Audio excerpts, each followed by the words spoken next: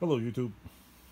I was going to do a video of me tearing apart something, but I just thought I'd show you something here. Well, this right here is my father's old No.5 record vise. It used to be, it was sitting in this purple vise, which I painted purple because I just, well, figured might as well paint it some nice color that is unlike any other one. Was sitting in my father's business basement, I don't know, probably 30 years ago. It was put underneath a bench in the late 70s, sat in there till almost the 80s. Then the building was turned into my parents' house when it burned down in 1984. And then about 10-15 years ago, in the mid 90s, I asked my father, can I have that vise? So I took the vise, and then it sat on my garage floor for probably 10 years.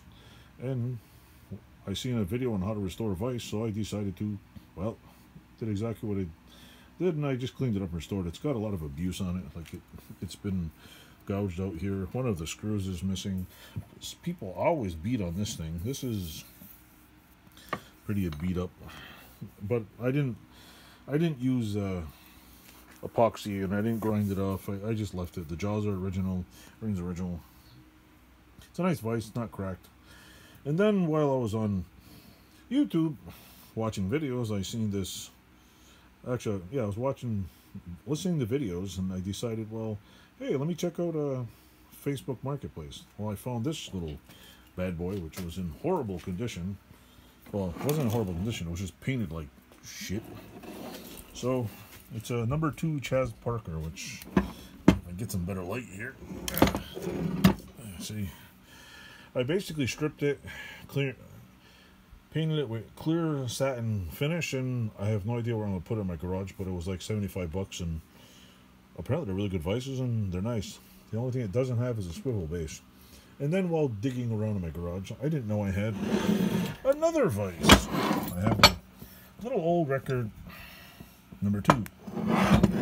Should I buy like 5 more? No, I don't need 5 more vises. This is a record made in England.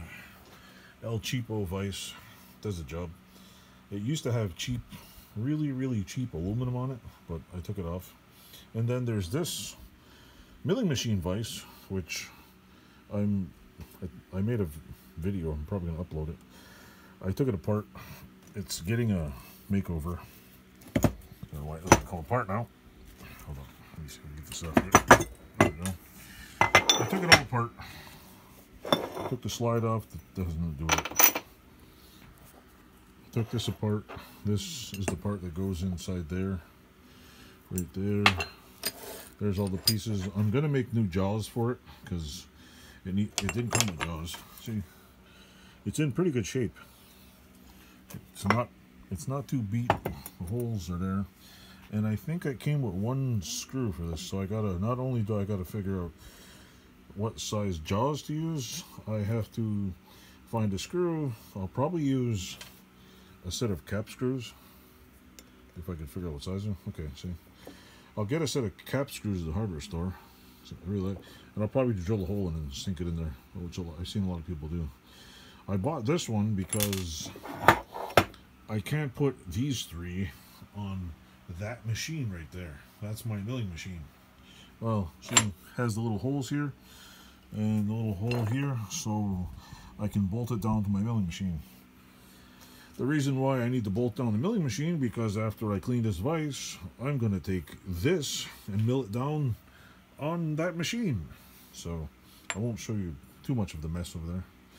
But I'm going to do a video of me probably grinding the hell out of this, or I'll skip the grinding and just show you what it looks like after. I'm not sure. I don't know if I want to make videos that are like spend 20 minutes watching somebody grind something. And I don't like the high-speed dubbing videos. I don't know. They just drive me nuts. It's like I like to hear people talk and tell stories, and I mean, like the human touch. That's just what I like to do. Anyway, thanks for watching, and don't forget to subscribe to my channel. It probably has, what, 3 subscribers now? Thank you.